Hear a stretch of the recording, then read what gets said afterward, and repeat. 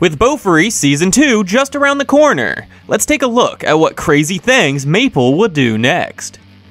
Due to their high placement in the Guild War event, each member of Mapletree was rewarded with something called an access permit. It's then 1 month later, when the 4th floor is released, that Maple and Sally team up to take on the floor boss. They enter into the arena to find 4 massive steel golems, causing Sally to create 3 clones of Maple as she sits down to play with Obero. Though they quickly realize Maple is unable to damage the golems, forcing Sally to take them down.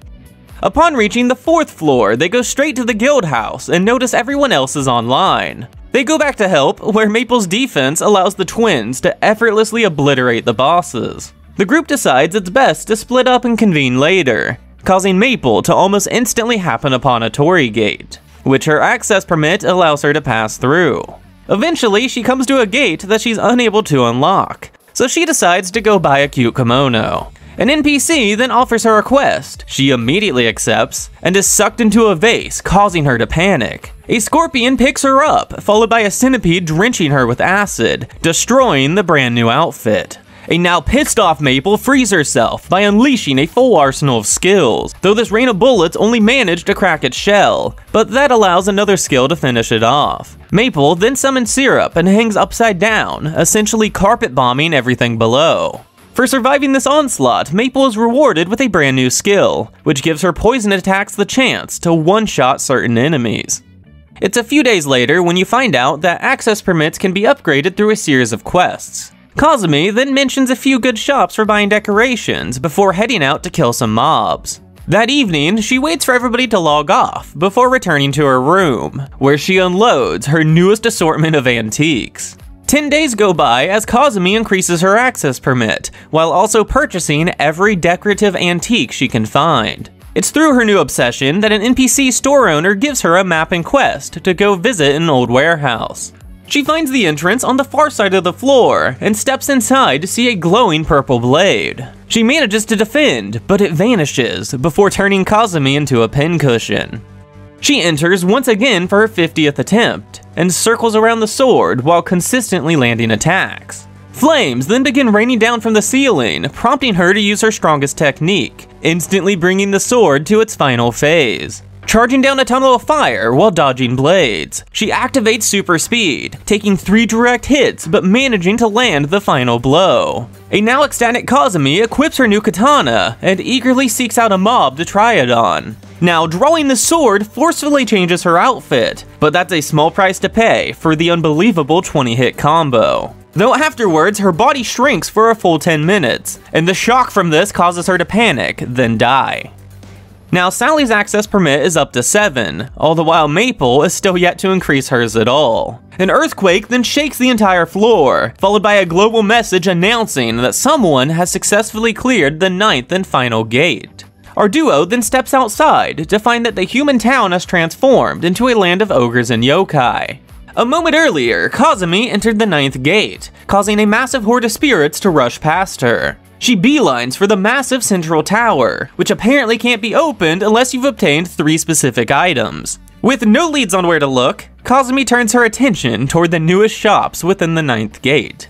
Sally and Maple also do some shopping, where they each pick up a few charms and 2 cosmetic items. Sally logs off for the night, so Maple takes a casual stroll through town, where she witnesses Mii equip a disguise before entering into a building. Maple follows her inside the cat cafe, where she apologizes for witnessing her secret, followed by them agreeing to hunt some monsters. You come to find out that Mii's hardcore personality is all just roleplay, and together they effortlessly slaughter all the wisps in the area. Afterwards, they rest inside of Maple's woolly ability, when they suddenly find themselves floating on a lake before rising into the sky. With only one way to go, they march forward as the literal stars begin falling toward them. Though due to loving sacrifice, they simply bounce off, allowing them to easily make it to the end, acquiring the Divine Dew.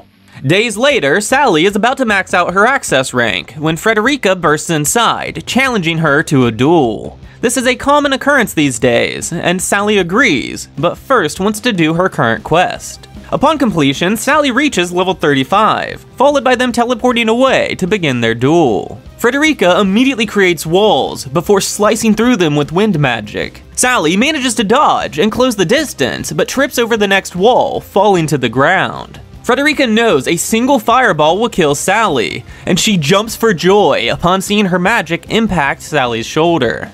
A dagger pierces her chest, as she can only wonder how this is possible.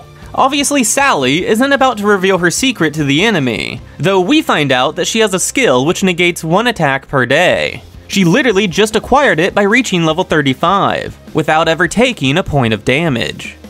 The locations of the 3 items needed to enter the tower have become public knowledge, and the guild just finished discussing their plan to slay the dragon, when Maple mentions a wacky idea. Upon entering the boss's lair, Kazumi climbs aboard Maple before using a consumable item made by Iz to boost her strength. Detonating her weapons, they rocket into the air. Maple fires a hail of bullets, just as Kazumi leaps onto the dragon's back, unleashing her 20-hit combo. Now safely aboard Syrup, they watch the dragon enter its next phase and begin swooping toward the ground. With the rest of the guild buffing the twins, they each throw both their hammers, instantly finishing off the dragon. With the dragon's soar scales acquired, Chrome suggests going straight for the Red Ogre's horn, and this boss only lasts a mere 10 seconds. With all 3 items in hand, Kazumi enters into the tower alone, as nobody else has the access permit level needed. She follows a stoic-looking ogre through a portal, where she's challenged to a duel, immediately dying to the very first strike.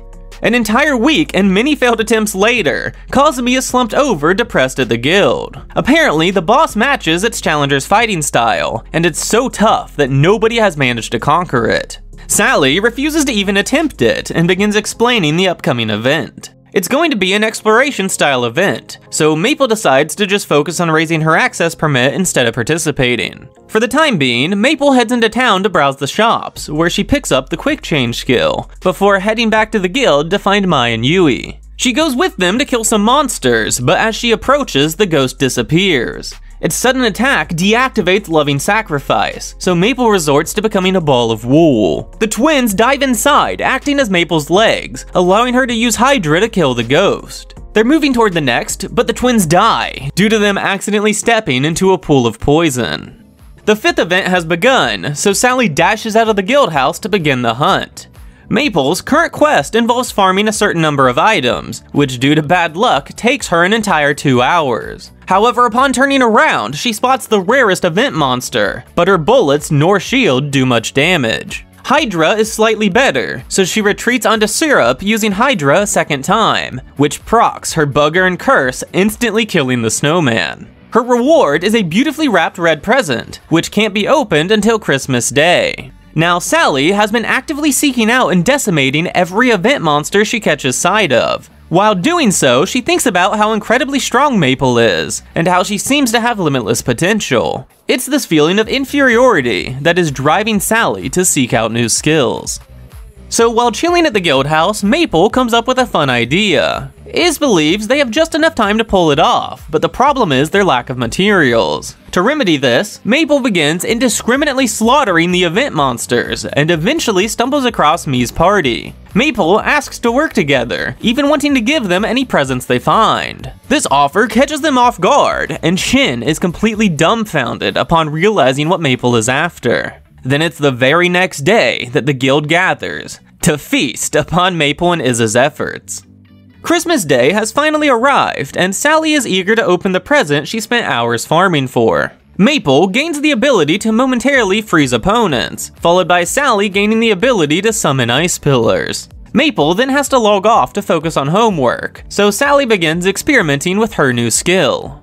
A few weeks later, the 5th floor is released, and everyone but their leader arrives at the guild. They all assume Maple can handle the boss on her own, so they proceed without her. They enter the boss's lair to find a massive 9-tailed fox, and thanks to Iz, each member's weapon is coated with a paralysis effect. Sally draws the aggro using her ice pillar as strategic cover, all the while Kazumi and Kanade lay into the boss. Eventually, the paralysis takes hold, so the twins rush past their protector to deal the finishing blows. A couple days later, Maple finally logs on, but Sally is just getting off. Now encouraged by her friend, Maple steps into the tower, declaring she will reach the 5th floor. She opens with a volley of bullets, but the boss easily deflects them from this distance. The ogre nimbly dodges Syrup and predators just before dispersing Hydra's poison. Maple charges in close, but a single hit sends her flying. Predators clamp down on his arms, but are immediately sliced in two. After all of this, the boss is only down 20% HP, though Maple, on the other hand, is yet to be damaged. The ogre leaps into the air, summoning fire magic, which mimics every skill Maple's used so far. With a red glow, his sword is thrown, taking more than half of Maple's HP. After using a potion, she retreats onto Syrup, where she devises a strategy. By repeatedly dropping down, delivering a torrent of point-blank gunfire, and escaping back to the sky, she's able to very slowly chip away at the boss's HP. Though at the halfway point, the ogre glows, as he begins running through the air. Abandoning Syrup, Maple scatters potions across the battlefield, taking on more of a brute force strategy. Her full deploy runs out of uses, so she resorts to atrocity, but the ogre grows in size as well. The boss slays this demon, so Maple changes armor and uses Aegis, granting her a brief window of invulnerability. As this ends, she uses her very last skill, freezing the boss for an additional 3 seconds. It's during this brief window that she suddenly remembers a certain machine god skill, which she never thought she'd use. A hole emerges within Maple's chest, as she vows to return another day. The self-destruct activates, completely consuming the now very frustrated Maple. Though upon opening her eyes, she finds herself still alive, as her defense was able to tank that explosion. This victory earns her the Pandemonium skill, and leaves her very confused as to why she's still on the same floor. Frederica's group just so happens to be walking by, so Maple asks her about getting to the new floor. Upon realizing her blunder, Maple joins their party, which goes smoothly until the fox's final phase, where its speed increases. Maple uses her brand new skill, Pandemonium, which summons 2 giant ogres, easily cornering and pummeling the boss into the ground. Frederica's group is left speechless, as Maple thanks them before running on ahead. Now being much too worn out to explore, Maple heads straight to the guild house. A few days later, Sally explains the gist of this floor. However, Maple is feeling a bit burnt out, leaving Sally to explore alone. She's easily taking down the mobs in this dungeon, but she is beginning to notice a significant increase in difficulty when compared to the previous floors. Chrome and Kazumi are out exploring as well, when they come across an area blanketed in non-stop lightning strikes, followed by another area of slow rainfall. Deciding it's best to wait for Maple, they head back to the guild, but notice a particularly important looking cloud along the way. Sally notices the same and dashes underneath it, where she's trapped within a bubble floating up toward the cloud. Inside, large pieces of hail hurtle towards Sally, so she uses ice pillars as makeshift cover. Sally now finds herself inside a dome, as a massive arm spawns from the floor. She evades the first attack, gets stumbled by the shockwave, barely managing to dodge the next. After 30 minutes of hit and run, 2 hail clouds spawn in the room, but she easily uses ice pillars to block the projectiles. The boss falls to 40% HP, causing the hail clouds to increase and ice spikes to begin spawning underneath her. Sally boosts her strength and charges forward, unleashing every attack in her arsenal. She does take a single hit, but it's negated by her shed skin ability, allowing her to barely survive this battle. With the boss vanquished, the clouds despawn, and she receives the skill Sub-Zero Domain as her reward. An unknown amount of time later, Maple arrives at the guild, just as Kanade and Chrome dash out the door to start the 6th event. It takes place in the middle of a jungle, where your objective is to explore the unknown. The kicker, however, is that you need a rare drop to get in, and that once inside, it's impossible to heal. Maple sets out to find an event crystal, however it takes 2 full days to get one to drop. The very first thing to catch her eye is a beautiful red flower, which immediately attempts to eat her. Maple kills it easily enough, but on death it sprays an aroma into the air. She's instantly swarmed by a horde of monsters, and while defeating them, Maple accidentally hits another flower. Pain is being drawn toward the sounds of battle, but it suddenly goes quiet. A massive monster breaks through the trees. Nope, that's just Maple. The 2 strongest players decide to be more efficient to team up, and easily take down a queen bee, earning them each 2 new items. While exploring the jungle alone, Sally comes across a spider web with multiple cocoons at its base. She attempts to check them, but is not quick enough to avoid the trap. Now hanging upside down, the spider closes in, so she uses ice pillars and an illusion to buy some time. Thanks to Iz's item, Sally's Slice takes out 80% of the spider's HP, though it retaliates by shooting her with more web. This seals her abilities, as the spider meets no resistance, sinking its fangs into her body. Shed Skin procs, the monster is destroyed, followed by Sally spitting out one of its eyes. This encounter rewards her with a web shooting skill, causing her to immediately leave the event to go practice. They finally found the dungeon Payne is looking for, and he gladly takes the lead, flawlessly avoiding all the traps. The boss spawns, catching Maple in its magic, forcefully randomizing her equipment. Moving on instinct, she uses Loving Sacrifice, allowing them to effortlessly defeat this boss. They receive an MP boosting skill as their trophy, and Maple exits the event, since her own skill leaves her one hit away from dying. 4 players all enter the dungeon, where they unexpectedly find Payne, who offers to lend them a hand. After this easy victory, they set out as a group toward an area infested by golems. Payne takes point, but even so, they're overwhelmed and forced into retreating. A golem suddenly explodes into an inferno, followed by Mii joining the party. With Misery's assistance, Mii summons a tunnel of fire, allowing Marks to temporarily cloak them from the mobs. Moving deeper into the ruins, they find a labyrinth with countless different ways to proceed. Though upon pulling a lever, the entire room rearranges itself, leaving the majority of them completely mesmerized. Kanade, however, noticed that one passageway didn't change, and they follow it to find a large coffin. Payne and Mii charge the boss, entrusting Chrome with protecting the back line from the ads. Black goo is dripping from the monster's weapons, which Chrome quickly calls out to be a DOT effect. With another strong combo on the boss, it throws its scepter into the ceiling, causing black goo to begin raining down throughout the room. Kanade wolfs off the majority of the ads. Chrome opens up a path, allowing Marks the opportunity to stun and weaken the boss. Mii and Payne don't let this opportunity slip by, and the entire group is rewarded with a new skill, which temporarily adds a piercing DOT effect to all attacks.